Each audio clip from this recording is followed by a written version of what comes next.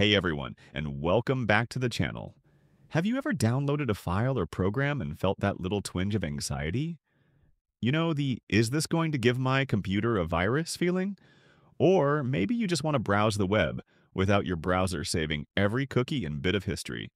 Well, today we're talking about Sandboxie Plus, a fantastic and free tool that lets you run any program in a completely isolated environment on your Windows 11 PC. It's like a digital quarantine zone. Anything that happens in the sandbox stays in the sandbox. Let's dive in. All right, let's get it installed. Head over to the official releases page. First, a quick primer. Sandboxie was originally a popular paid application, but it went open source a few years back. The community forked it and created Sandboxie Plus, which is the version we'll be using. It's actively maintained and packed with features. In simple terms, it creates a virtual box on your system. When you run a program inside this box, all the changes it makes, files it creates, registry entries, even downloads are trapped inside. The moment you delete the sandbox, it's like it never happened. Your real system remains untouched and safe. The installation is straightforward. Just accept the license agreement and keep the default settings. It will install the core programs.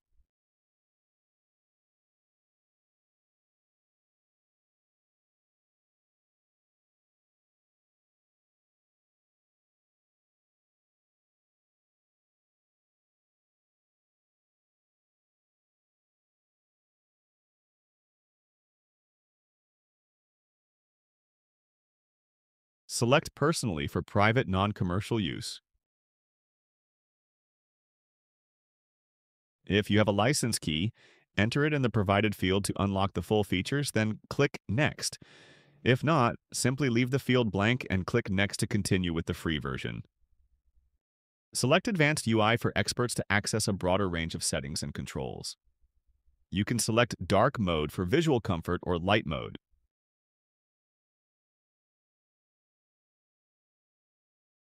Once you click Finish, you'll be greeted with this main window. Don't be intimidated, it's simpler than it looks. By default, you already have a sandbox called Default Box. Think of this like a ready-made sandbox that's already set up for you.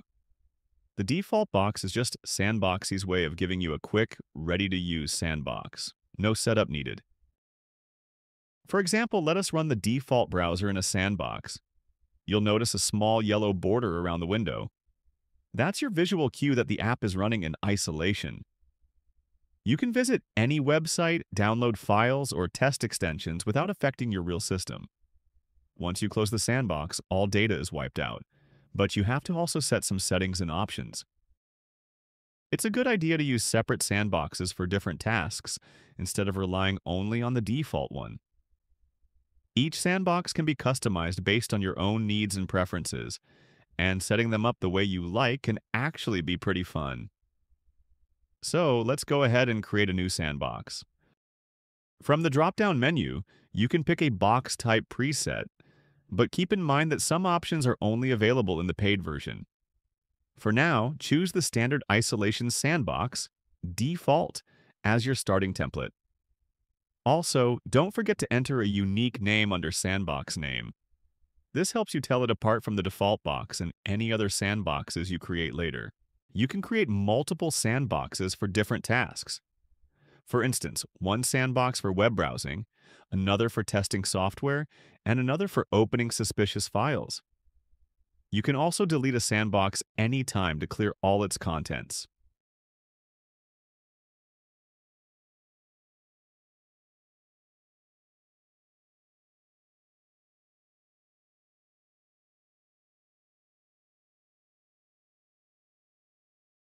And that's it. Your new sandbox is ready and you can now start running apps inside it. For now, it works the same way as the default box, since we haven't customized it yet. To make it behave differently, you'll need to tweak its settings. Just right-click on your new sandbox in the Sandboxie Plus main list, then select Sandbox Options from the menu. Sandboxie Plus also lets you add some visual cues to your sandboxed apps, making it easier to tell them apart from programs running normally outside the sandbox. In the options, you can set a small indicator to show up on the app's title bar. This could be something simple like a number symbol, the sandbox's name, or you can leave it as is if you prefer a cleaner look.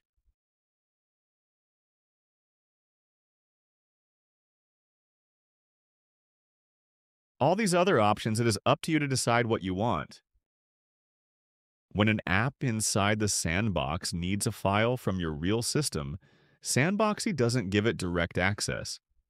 Instead, it creates a secure copy of that file inside the sandbox. This keeps your original file safe from any changes the sandboxed app might make. However, this process has a size limit to prevent your sandbox from becoming bloated with massive, unnecessary copies. If you try to open a very large file, like a multi-gigabyte DVD ISO, Sandboxie will refuse to clone it, and the app will see the file as unavailable. Your goal is to set this file size limit high enough for your daily tasks, like accessing typical documents or PDFs, but not so high that Sandboxie starts duplicating huge files and wasting disk space.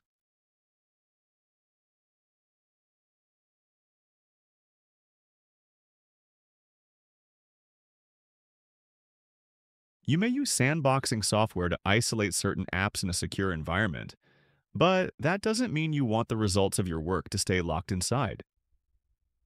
For example, if you create a document with a sandboxed text editor, you'll probably want to move it outside the sandbox.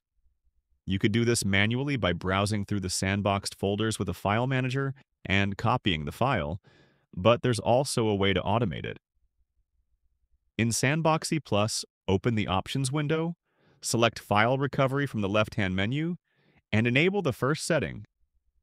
Enable Immediate Recovery. With this enabled, Sandboxie Plus will automatically monitor the sandboxed folders listed beneath that option. Whenever new files are created there, you'll be prompted to recover them. That is, copy them out of the sandbox to your normal system. Security options. Think of this area as the control center for how tightly locked down your sandbox is. By default, the sandbox is already isolating apps from your main system, but these settings let you adjust the level of restriction. Some options control whether programs inside the sandbox can access your personal files outside it. For example, you can decide if the sandboxed apps are allowed to read or write to certain folders, or if they should be completely cut off. Others deal with internet access, letting you block or allow network connections for sandboxed apps. This can be handy if you want to run a program safely but don't trust it online.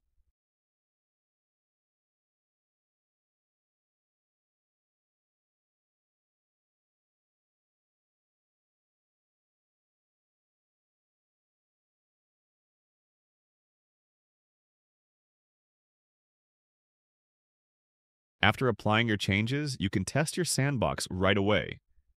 Just right-click on any file you want to open and select Run Sandboxed. Sandboxie Plus will ask which sandbox to use. Pick the one you just set up, and the file will launch inside it. This works not only for programs, but also for regular files like documents, images, or PDFs. When you open those, Sandboxie Plus automatically launches the software needed to view them inside the sandboxed environment, keeping everything contained. Once you're done, you can simply leave the sandbox as it is. But if you don't plan to reuse it, there's no need to keep its contents. Even if automatic deletion isn't enabled, you can clear it manually. Right-click the Sandboxie Plus tray icon, find your sandbox in the menu, and select Delete Content. Let me install some extension for Firefox.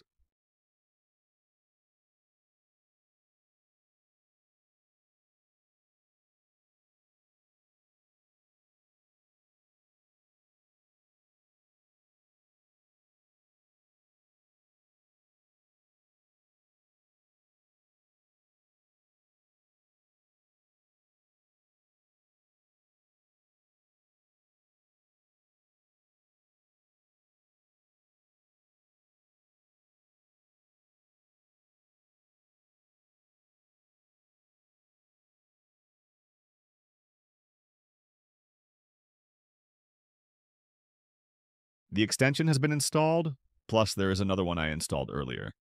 Let me now try downloading a file like VLC.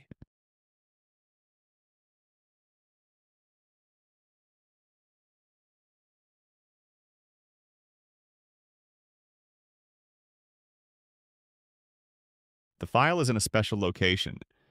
You can click on Recover to take to say your downloads. If you check your downloads, the file is not there unless you recover it.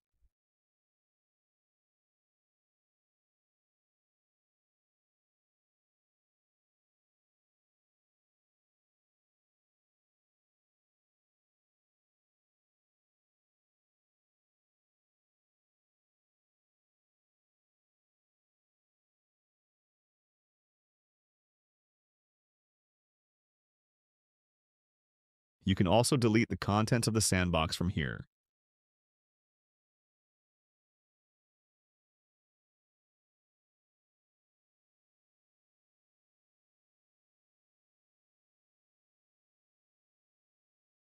Let us open the normal Firefox browser and you will see that nothing has been installed there.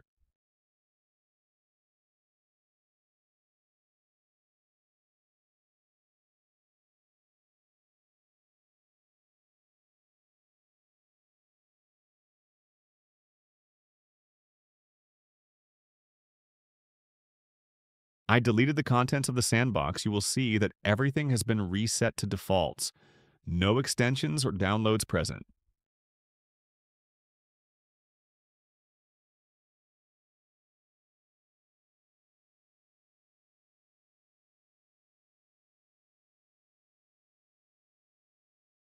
Sandboxie Plus is an incredibly powerful tool for anyone who values security and a clean system. It's a digital playground where you can experiment with zero risk. If you found this video helpful, hit that like button and subscribe for more Windows tips and tutorials. It really helps the channel out.